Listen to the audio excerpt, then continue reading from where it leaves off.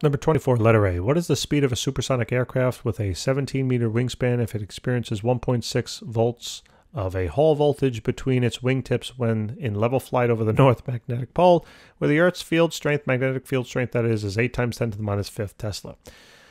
So check out number 22. I talked about what the Hall effect is. I'm just going to run through the calculation now because I'll assume that you have watched that video. So this is now going, otherwise I'm just going to repeat myself ad nauseum here for the next 10 problems.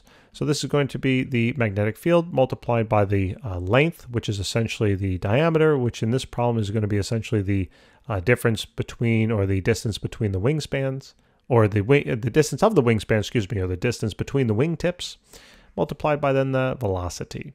So the Hall voltage is 1.6. The magnetic field is 8 times 10 to the minus 5th. The length here is 17 meters, they told us, and now we're trying to find the velocity, right? What speed? So just simply take 1.6, then divide it by now 8 times 10 to the minus 5th, and then divide that again by, 17, right?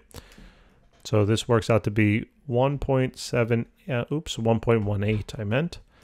1.18 times 10 to the positive, 3, okay? Meters per second. If you need that in kilometers per second, or whatever, but that's the speed. Thanks guys for tuning in. Hope that helped. Subscribe if you can. We appreciate it, and we'll see you in the next problem. Take care.